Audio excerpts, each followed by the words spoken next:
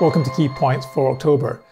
This month, our take on the further surge in inflation, why we believe that central banks have not lost their inflation-fighting credentials, and why events around the property developer Evergrande in China are unlikely to prove systemic from a financial market perspective. Now, there's no doubt we're seeing, again, very elevated inflation numbers coming through really across the world.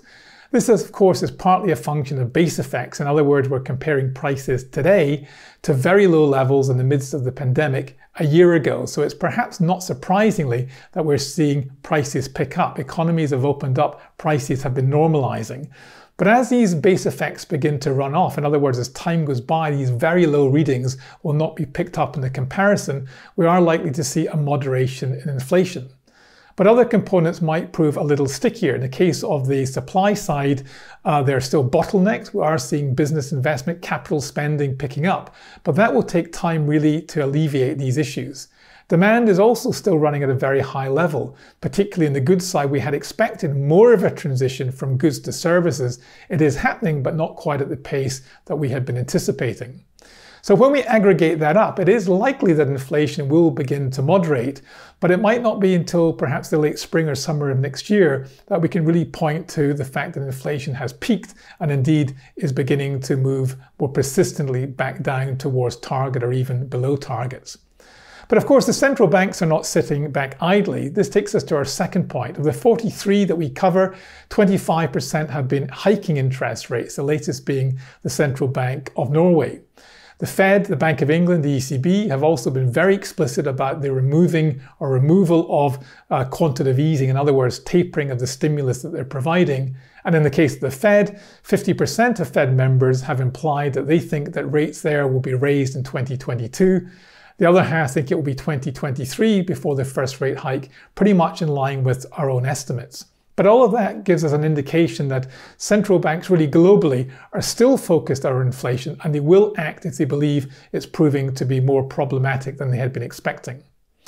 Now, our third point is around Evergrande. This was the largest Chinese property developer by market cap, and of course you'll have been hearing that there's fears about it defaulting.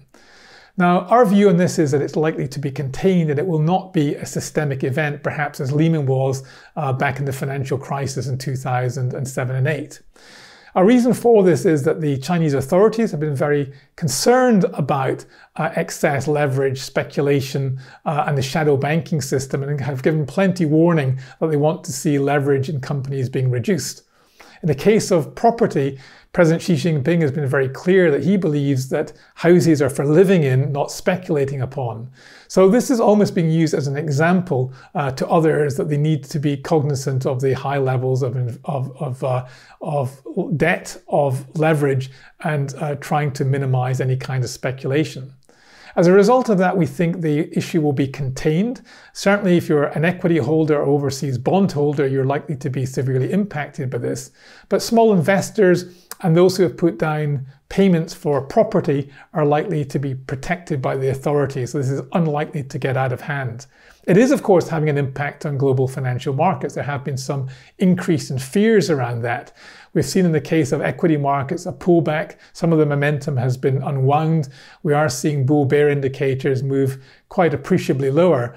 But we think this is something that's manageable. We think the underlying drivers of both credit and equities are still decent. And over time, these markets are likely to push higher, though we are concerned about some of the loss of momentum, and we need to keep a careful eye on that. Remember, the full report, as always, can be read on zurich.com/MSME.